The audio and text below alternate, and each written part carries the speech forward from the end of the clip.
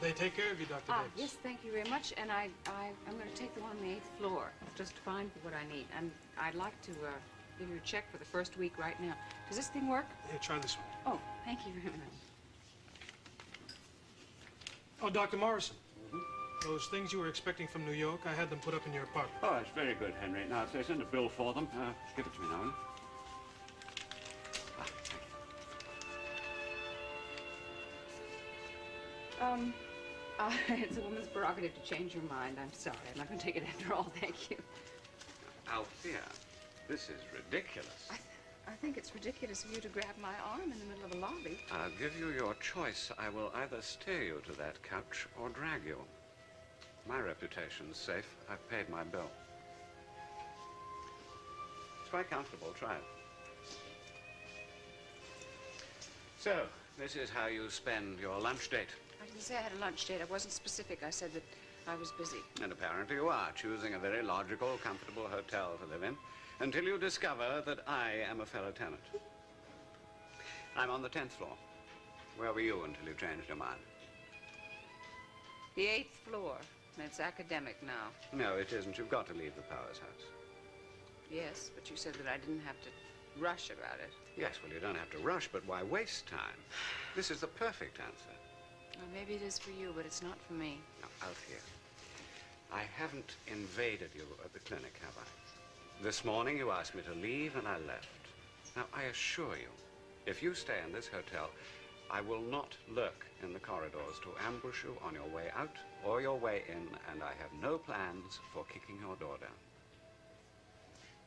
Excuse me, Doctor. Althea, I made a deal with you.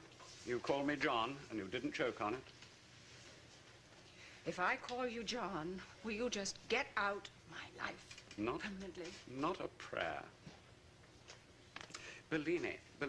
Now, a funny thing about Bellini this morning, I saw the way you looked at him. He is just a friend. I believe you now. You can always believe everything I say to you. No. I had to see the two of you together to be absolutely certain. So there isn't another man in your life. Now, you know where that leaves us. Oh, it leaves us where we already were, nowhere. No, you're dead wrong, Althea. I'm free now, and so are you. Nothing stands between us except your anger. Once burnt, twice shy. I loved you then. I love you now. Tell you what. Why don't we pretend that we just met this morning and that by a strange coincidence you happen to be moving into the same place I'm living? Oh, what an interesting game. Yeah, all sorts of possibilities. You haven't had lunch? Neither have I.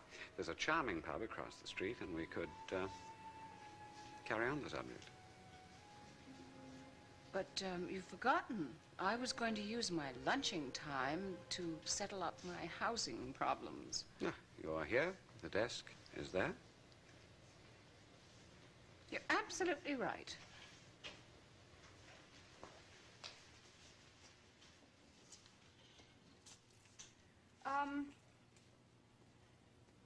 John, could you give me a dime? Oh. Thank you. Shall I fix it? What's the back? No, I'll handle it in just a minute.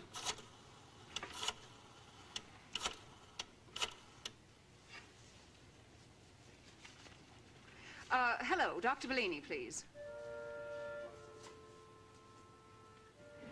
Hello, Nick.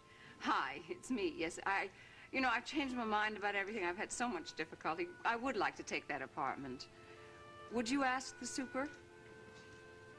Oh, good. Thank you, Nick. Thank you, and I'll see you in a little while. Bye-bye. Oh, thank you. I'll return that dime as soon as I can.